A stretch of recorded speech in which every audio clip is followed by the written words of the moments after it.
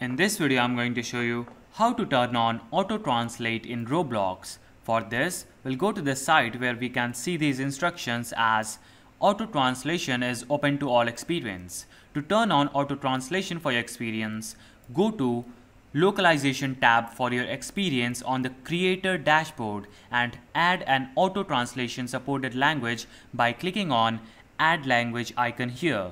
So you can see that in the localization section under languages, click on add languages and select any of the language that you want to turn on auto translator in.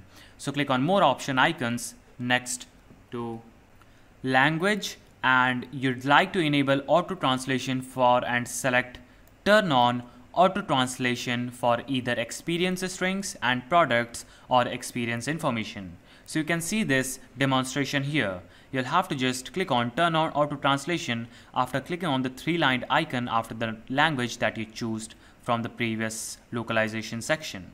So that's how you can turn on auto translate in Roblox. Like and subscribe if you found this video helpful.